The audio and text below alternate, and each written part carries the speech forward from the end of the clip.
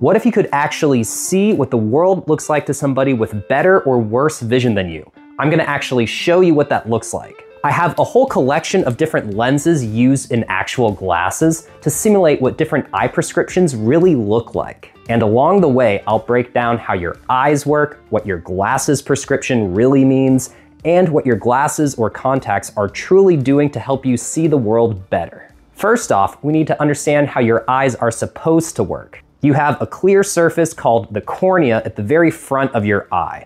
The inside of your eye is filled with a jelly-like substance, and there's another lens in your eye that changes its shape to help you shift your focus from things up close to you to things further away. Your cornea and that lens in your eye take in light from far away and focus that down to a point on your retina, the surface at the very back of your eyes. So if your eyes are working properly, that light is focused into a nice small spot there. But a lot can go wrong with your eyes. Here are some of the most common refractive errors or just issues with vision that cause people to wear glasses. You could be nearsighted, meaning that your eye is too powerful and focuses that light sooner than it should. So instead of that little spot being on your retina, you can see it focuses inside of the eye. And then what's on the retina is spread out, making your vision blurrier. While you could also be farsighted, which is the opposite of that. In this case, your eyes don't bend the light sharply enough, so it hasn't quite come to a point of focus yet when it hits your retina, again causing light to spread out and making your vision blurry. Now let's talk about what glasses and contacts do to fix those things. So if you're nearsighted, focusing light too soon, you need glasses that push back this point of focus, moving it from inside of your eye onto the retina. While if you're farsighted, not bending the light strongly enough, you need a lens in your glasses that bends light more, moving up that point of focus onto the retina where it should be. People who are nearsighted see things close to them more in focus than things further away. People who are farsighted see things further away more in focus than things up close to them. If you look at your glasses prescription, the first number you see will be under SPH or spherical. That's the overall power of your lenses. A negative number there means that you have nearsightedness, focusing light sooner than it should, and your glasses are pushing back that point of focus onto your retina. Those kinds of lenses are called negative or minus lenses. And with a positive number under spherical or SPH, that again means that you are farsighted and you have a positive power added that moves up the point of focus onto the retina where it should be.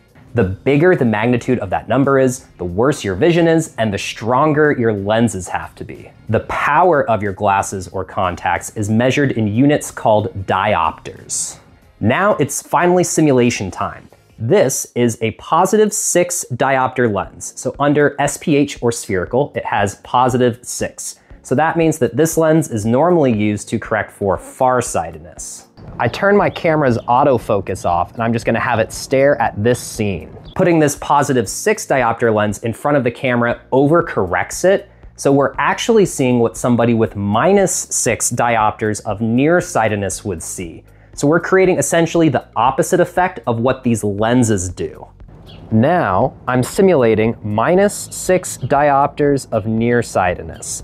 You can see that things become blurry, but if I hold a hand closer to the camera, that hand is way more in focus than things further away. Again, simulating what -6 diopters of nearsightedness would be like. Now let's do the opposite of that. So this is a minus or negative lens with -6 diopters of spherical power. So this is normally used to correct for nearsightedness.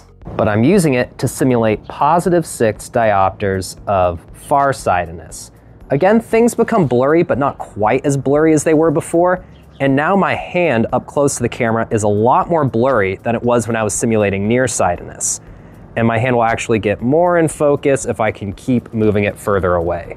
These lenses are pretty strong though, so the effects are relatively extreme. All right, that's what the overall power or that SPH or spherical specification of your glasses means. But that doesn't even address a super common eye condition that 40% of adults have. Astigmatism.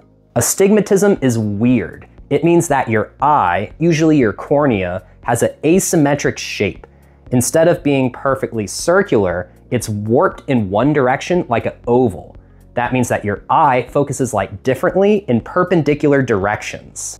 So if you have astigmatism, your vision could be focusing perfectly in one direction of your eye, let's say this way, while in the perpendicular direction being very nearsighted or farsighted. If you look at your eye prescription, the CYL or cylinder specification lets you know if you have astigmatism. If there's a 0 there, you don't have any astigmatism. But if you do have any number there, that means that you have that asymmetric shape to your eye, and therefore your glasses also need an asymmetric shape to correct for that. Like the spherical specification, the bigger the magnitude of the number you have under CYL or cylinder, the more extreme your astigmatism is, the more asymmetric your eye is, and the more differently your glasses or contacts have to be curved in different directions. And the next number on your prescription should be axis, which describes the angle at which you have this asymmetric shape to your eyes. But what does astigmatism really look like? Let's check it out.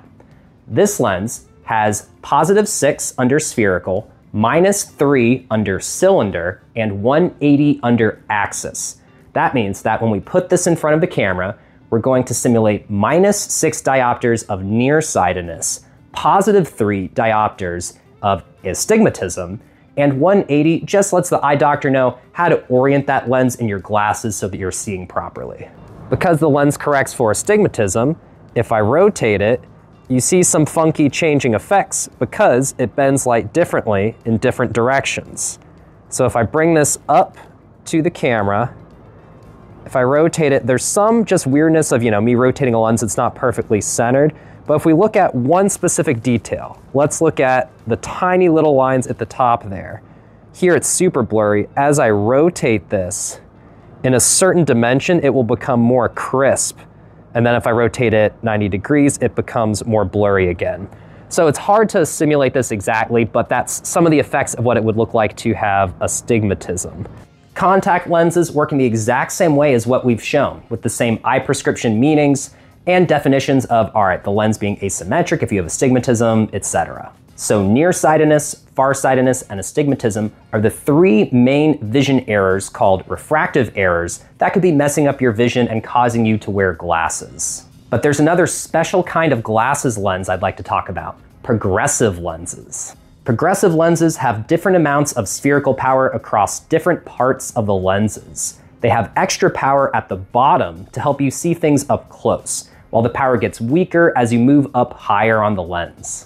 That makes sense because if you're looking at something up close, like if you're reading, you're usually looking down at it, while if you're looking at something further away, you're often using more of the top of your vision.